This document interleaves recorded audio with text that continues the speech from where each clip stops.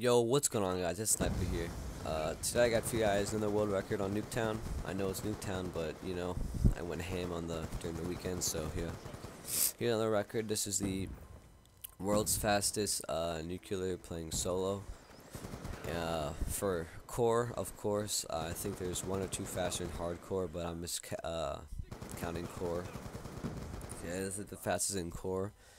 It clocked in about 67 seconds. And I don't have a lot of time to talk, but as you can see, I'm getting mega quad feeds. I'm getting chain killers. Like this gameplay was insane.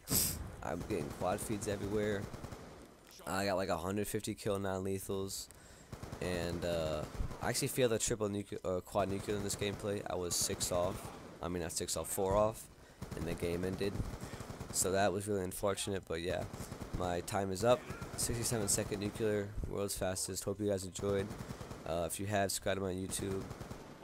Like the video, dislike it if you didn't like it. I'll be on Twitter. Be nice, don't fight. Have a nice day.